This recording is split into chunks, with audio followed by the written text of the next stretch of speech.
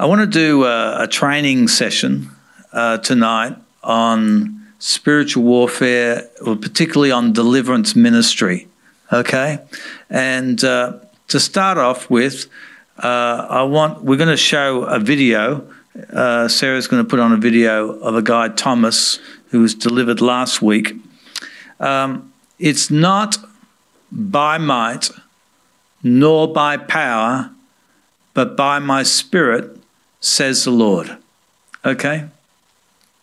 It's not by might nor by power, but by my Spirit, says the Lord.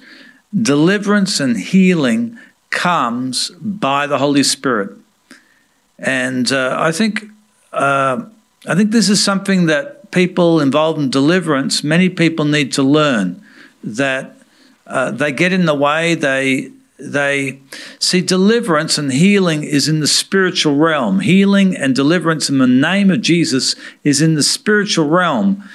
And so people see demons manifesting and things happen, and then it's like they try to battle them, but they're doing it in the physical realm. And so I want to show a video of deliverance from last weekend, and it has a few principles that I want to talk about. One is loving the person who's demonized, okay? The second is not allowing the demon to become violent and aggressive and take over, all right, and how to deal with that, and just the love of God. And afterwards, you just see how this guy was so loved by the Lord. So let's watch the video.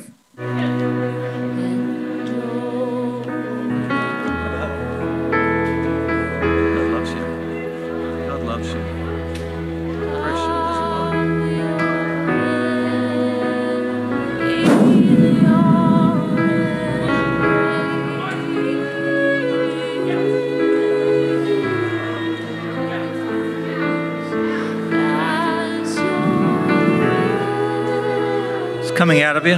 It's coming out. It's coming out. Open your mouth. It's coming out. Breathe it out.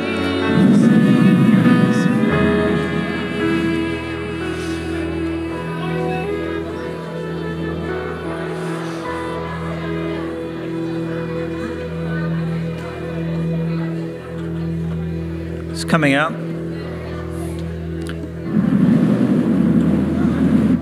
Loose your hold and get out.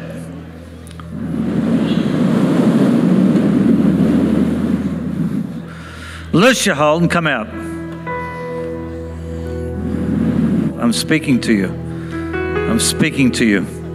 Come out. I take you under the authority of the name of Jesus. I take you under the authority of Jesus' name. I command you out, out, out, out. Come on, out. In Jesus' mighty name. Out, out.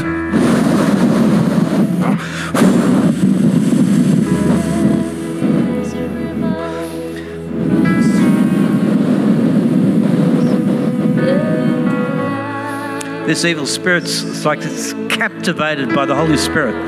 It's bound by the Holy Spirit. It's being forced out by the Spirit of God.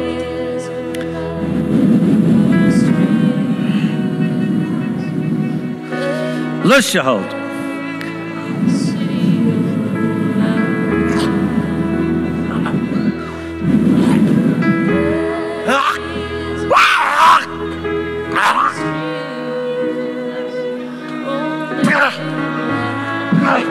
You know where you are? You know where you are? You settle down. You know where you are? You're in the house of freedom. Now you settle down and come out. Settle down and come out.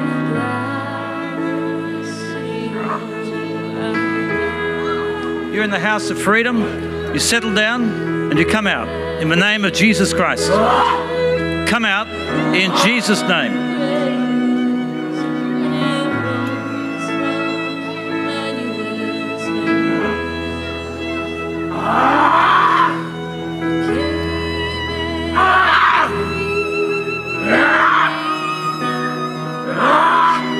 Stop your yelling and come out.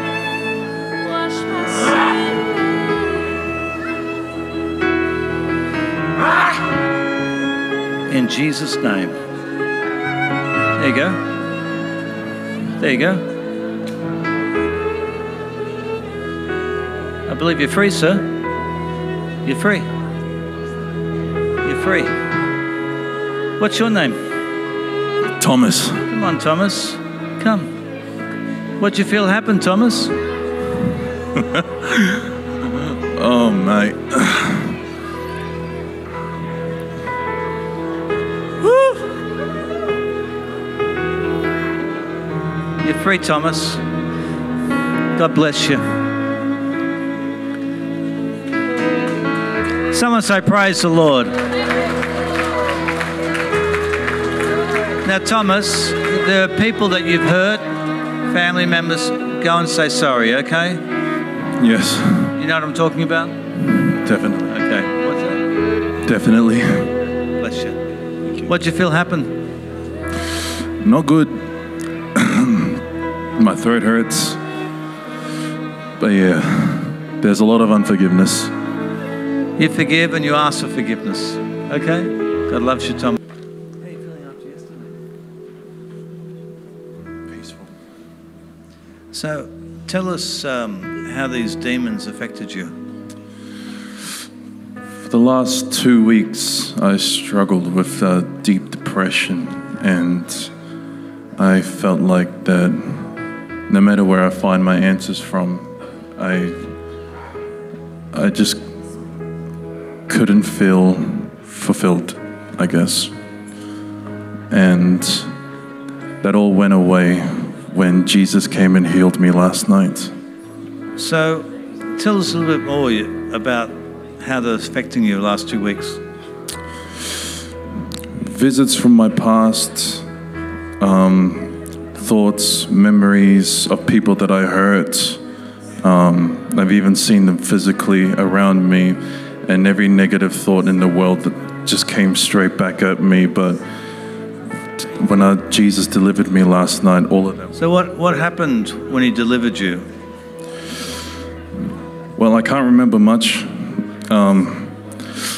It was really intense, but I felt at rest again, and I haven't felt that in a very long time. So how are you today?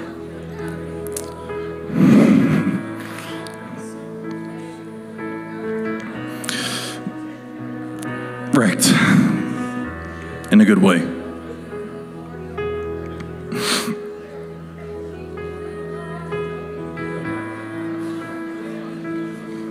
Michael's going to give you a hug, bro.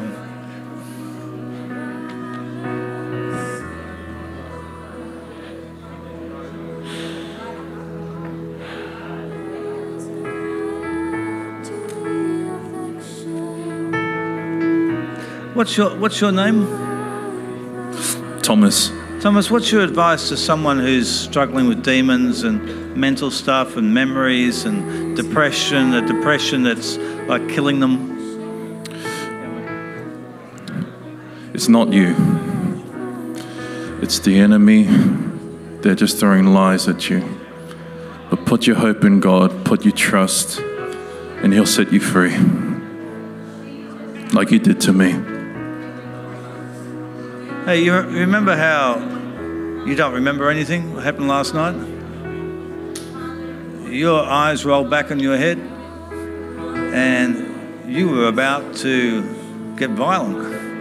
You practically smashed the floor. You grabbed your chair. Did you know that?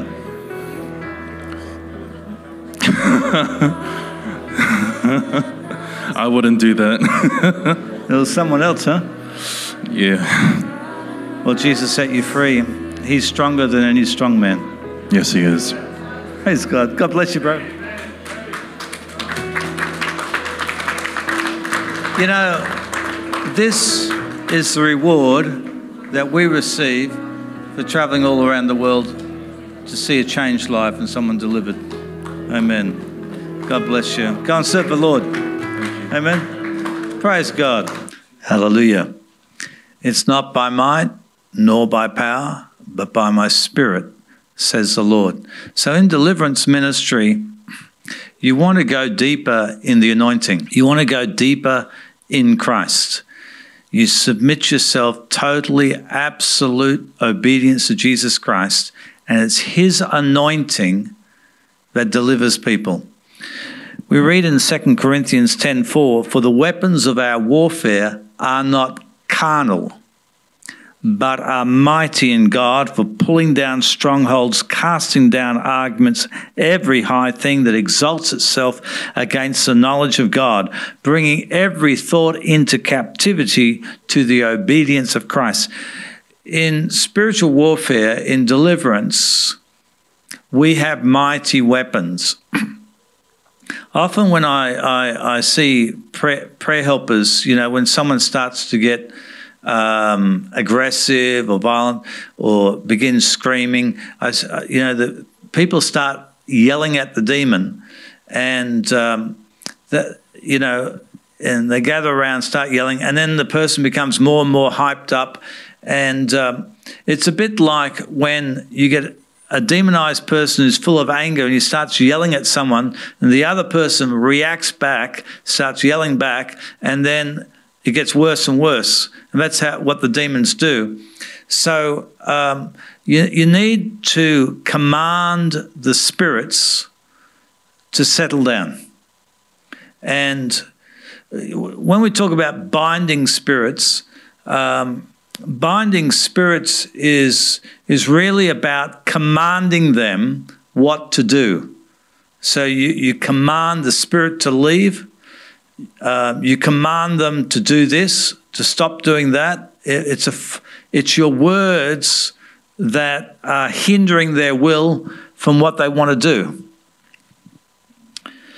Healing and deliverance is provided for by the blood of Jesus Christ. When Jesus Christ shed his blood on the cross, he provided for our healing and for our deliverance. This is your inheritance. All those who believe on the Lord Jesus Christ, through the blood of Jesus Christ, you can be healed and delivered. And God in his mercy will even heal and deliver someone who's not a Christian. Matthew 8:16, when evening had come, they brought to Jesus, many who were demon-possessed, and he cast out the spirits with a word, and he healed all who were sick. So healing and deliverance, they go together. And many people are sick. Many people are sick because they're afflicted by demons, by spirits of sickness or demons that are doing whatever they're doing. So he healed all who were sick, that it might be fulfilled, which was spoken by Isaiah the prophet, saying, he himself took our infirmities and bore our sicknesses. Amen. When Jesus came, he preached that the kingdom of heaven was present. Deliverance is a sign that the kingdom of heaven is present among us. Hallelujah. Jesus said, go rather to the lost sheep of the house of Israel. This is Matthew 10, about verse 7. And as you go, preach, saying, the kingdom of heaven is at hand. Heal the sick, cleanse the lepers, raise the dead, cast out demons. Freely you have received, freely give. When the kingdom of heaven is present, people get healed, the dead are raised, and demons are cast out. People repent of their sins and come to Christ. Amen. So the work of the kingdom of heaven is linked to the work of the Holy Spirit. So Jesus said in Matthew 12:28, if I cast out demons by the Spirit of God, surely the kingdom of God has come upon you. Hallelujah. When the kingdom of heaven comes, the Holy Spirit is moving and working among us. Praise God. When Jesus spoke about binding the strong man, and I just want to take a moment to talk about that, because sometimes people they get into a methodology which is something of the mind. And they'll tell demons, I'm binding you, you're bound with chains and so on. The way that we deal with demons is we deal with them under the unction of the Holy Spirit, speaking the words that God gives us, rather than using some concept in your mind. So the primary way that we bind the activity of demons is we speak to them, and our words restrict them and stop them from doing what they want to do. So to tell demons that they're chained or whatever without seeing it happen in the spirit, without divine discernment, is probably not very effective. Because whatever you do without the unction of the Holy Spirit, without the direction of the Holy Spirit, without that guidance from above, is walking in the flesh. So in Mark 1:32, it says, verse 34, that Jesus healed many who were sick with various diseases. He cast out many demons, and he did not allow the demons to speak because they knew him. That's a form of binding them. He would tell them, do not speak. And they were bound from speaking. They were muted. Hallelujah. So we bind and loose, and that primarily happens through voice, through speaking. Whatever you bind on earth will be bound in heaven. Whatever you loose on earth will be loosed in heaven. And it's under the unction, the direction of the Holy Spirit. Praise God. You know, this is a bit of a training video. I hope it's helpful. People who are demonized, like Thomas in the video we saw, they need hope. They need hope. And they go to psychiatrists or psychologists, and, you know, they may not get any hope. So, you know, we hear of people who are told that you'll probably be like this all your life. You could be like this for years. But when we read the Bible, we find that God has given us promises that you can be healed and you can be delivered. There is hope in Jesus. Psalm 32, verse 7, you, God, are my hiding place. You will protect me from trouble and surround me with songs of deliverance. Psalm 34, verse 4, I sought the Lord, and he answered me, and he delivered me from all my fears. Psalm 13, verse 2. Psalm 103, verse 2. Bless the Lord, O my soul, forget not all his benefits, who forgives all your iniquities, who heals all your diseases, who redeems your life from destruction, who crowns you with loving kindness and tender mercies, who satisfies your mouth with good things, so that your youth is renewed like the eagles. So when you're either, you know, sick, or you're both sick and demonized, put your faith in Jesus Christ. If you're ministering to people, if you're praying for people who are sick and demonized, put your faith in Jesus Christ. And by the way, we never blame people. We never tell people, you know, it's your fault that you're sick. We love people and we believe on their behalf. Remember the story in Mark chapter 2 of the paralytic man? He was brought by his friends. We know two things about the paralytic. He couldn't walk and he was a sinner. Jesus never mentioned his faith, but Jesus looked up. They'd made a hole in the roof. They'd lowered him down. He looked up, and it says he saw their faith. And he said to the paralytic, my son, your sins are forgiven. So when we're praying for people, believe and do not doubt, and you must persevere. Be stubborn in the Lord. So we read in Matthew 15:21, because some people, they emphasize the anointing, that the anointing delivers people, but that there is a part to play. We have a part to play to believe in our heart that God is delivering us or delivering other people. So in Matthew 15, verse 22, a woman of Canaan comes to him and cries out to Jesus, have mercy on me, O Lord, Son of David. My daughter is severely demon-possessed. And And then in verse 27, she says, yes, Lord, yet even the little dogs eat the crumbs which fall under their master's table. Because Jesus has said it's not good to throw the bread to the puppies. And he said, oh, woman, great is your faith. Let it be to you as you desire. And her daughter was healed. She was severely demonized. It says she was healed from that very hour. So put your faith in Jesus Christ. There are lots of promises, Psalm 91, of God's protection, of God's deliverance. And at the same time, faith resists the enemy. People who are demonized, normally they have a lot of negative thoughts, unbelieving thoughts, tormented in the mind, lies from Satan that they're not loved, that they'll always be like this, that they should commit suicide. This is why if you've got a demonic problem, you need to take the word of God and medicate your mind with it and believe the truth and not the lies. Amen. So faith has a part to play in healing and deliverance. The anointing, but also faith. You know, your faith places an obligation on the anointing. You have a part to play. You know, the disciples couldn't cast out a spirit out of a boy, and they said, why couldn't we cast it out? And Jesus says, because of your unbelief.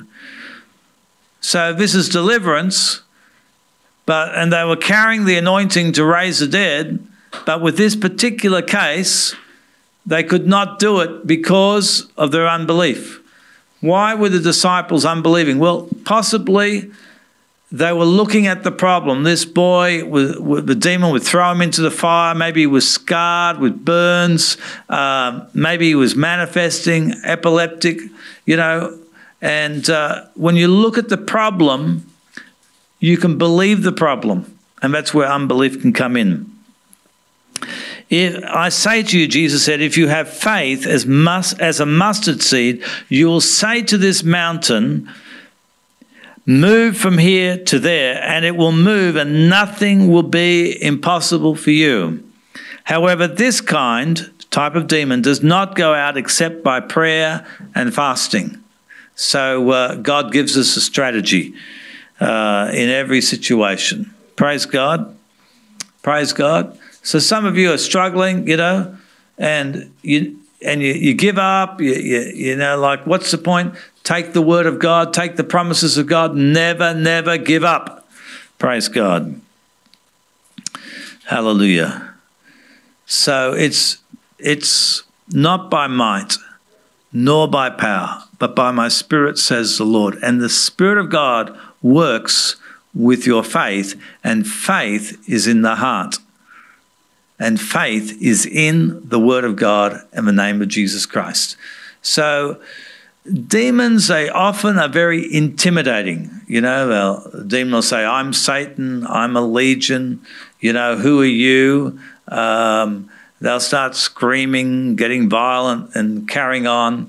You know, let me tell you something. Demons are powerless in the face of Christ. They are absolutely powerless in the face of Christ. And if you are in Christ, you have authority and power in him. Praise God. So don't let them intimidate you. In Mark 3:14, Jesus appointed 12 that they might be with him and that he might send them out to preach and to have power to heal sicknesses and to cast out demons. So we need faith, and we need the power of Jesus Christ, the power of the Holy Spirit. Hallelujah. Hallelujah. And the power of the Holy Spirit flows as we surrender ourselves to him. Did you know something? Consecration is the key to walking in the Spirit. A break in your consecration, in holiness of living, is a break in your walk in the Spirit of God. So if you want to be involved in healing and deliverance and so on, it's not about being in the Spirit at the moment. It's about walking in the Spirit. So it's being consecrated to Him. And demons use the things of the world. And you are in the world, but you're not of the world. So you must be consecrated to Him. Praise God. You have to walk in the light as He is in the light. And the thing about deliverance, demons are very deceptive. And if you are walking in darkness, if you have unconfessed sin, resentment, or you think that certain sexual expressions, let's call them that, are okay when the Bible says they're not, that will lead you into spiritual blindness so that you cannot cast out spirits because you're blind. It takes light to cast them out, and light shines through consecrated vessels. Amen? And you know, deliverance and healing, it's not about you. It's all for the glory of Jesus Christ. So if you're thinking, well, you know, I want to see signs and wonders and all this sort of thing, you know, why do you want to see it? Why do you want to see it? Is your goal the glory of Jesus Christ? Because the Holy Spirit comes to honor the name of Jesus. He doesn't come to honor your name, but to lift up the name of Jesus. So what are you on about? So when Jesus was talking with the man the demoniac, who had 12,000 demons, a legion of demons, he says to him, go home to your friends and tell them what great things the Lord has done for you and how He has had compassion on you. Hallelujah. We heard the testimonies tonight. So many people feeling the love of God. That's the compassion of Jesus. You know, it's because of God, because God loves you so much that He sets you free. He heals you. Go and tell other people about it. It's not for you. It's for the world to know. Amen. So very quickly, how demons operate.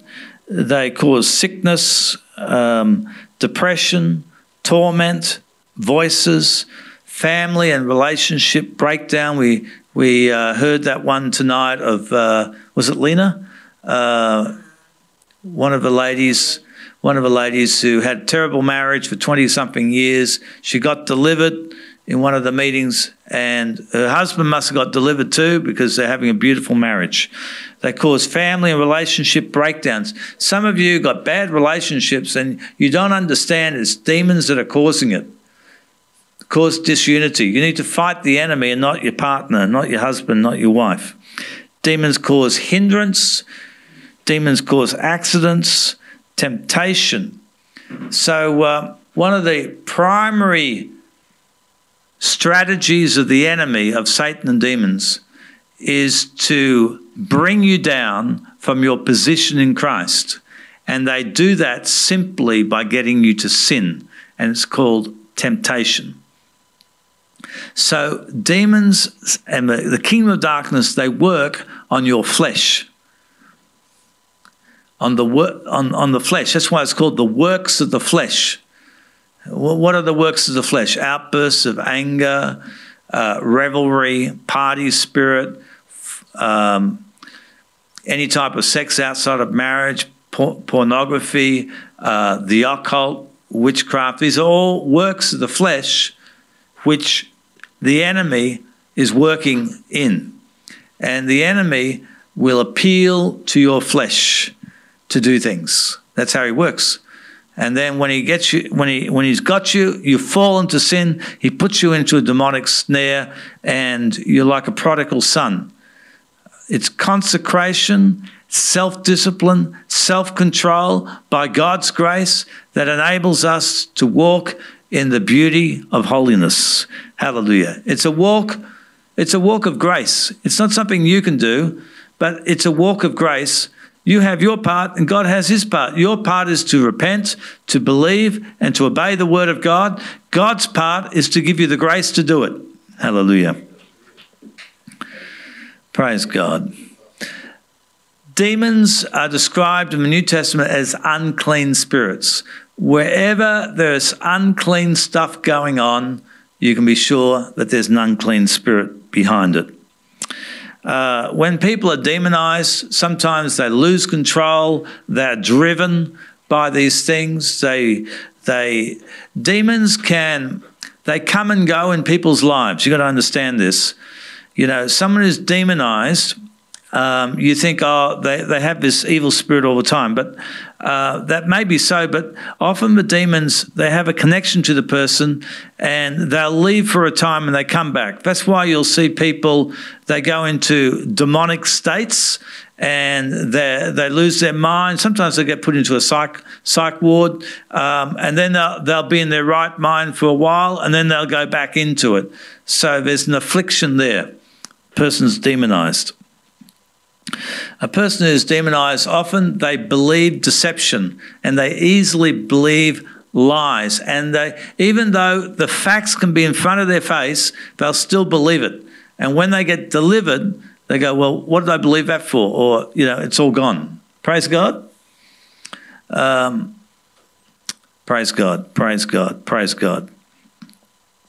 A demonized person can be susceptible to things like conspiracy theories, paranoia, anxiety, fear about the future. And so you hear these, you know, conspiracy theories, this is going to happen. And someone who's afflicted with fear, with paranoia, with anxiety, they easily enter into these types of theories because they bring depression and misery into people's lives. Praise God. Be careful what you listen to. This is a good book. Listen to it. Hallelujah. Praise God. Don't provoke the Holy Spirit by walking in darkness. You know, you go, well, you know, it's okay to watch this movie, you know, horror shows. It's okay to have my palms read. It's okay to sleep with someone. We'll get married eventually. You know, don't provoke the Holy Spirit to jealousy. Dangerous.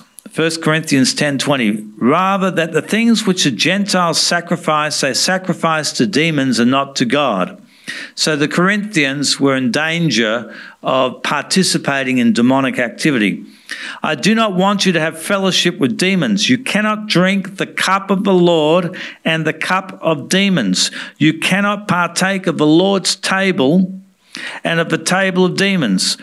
Or do we provoke the Lord to jealousy? Are we stronger than he? You know, some of you think, oh, it's okay. I'll sit down and watch this garbage on TV and grieve the Holy Spirit. It's a dangerous thing, a dangerous thing. Praise God, praise God, praise God. Thank you, Jesus. And one thing I want to say about it's a very common temptation that the enemy uses. He uses circumstances and people to tempt you. For example, in many countries there's poverty, there's lack of food, there's scarcity. I used to live in a third world country in Paraguay, and real deprivation, poverty. When I was in Bolivia, I saw poverty that was unbelievable. And when people are afflicted with poverty, there comes the temptation to steal, to do the wrong thing, to get more in their life. It's a temptation of the enemy. When people are sick, they're tempted, oh, you know, God doesn't love me, he's not listening to my prayers, and so on. It's a temptation. Satan uses circumstances to tempt people. And he uses people. People will provoke you. People will slander you, gossip against you, do things behind your back, rub you up the wrong way, you know, and we are to walk with patience and love and the character of Christ and the fruit of the Holy Spirit towards people. Maybe the enemy has sent that person to make you angry, to do the wrong thing. And God's called us to walk in the spirit of gentleness, love, and peace towards other people. Praise God. And the Lord will allow the enemy to send people because it's part of his way of character reformation in your life, of building character, Praise God. Hallelujah.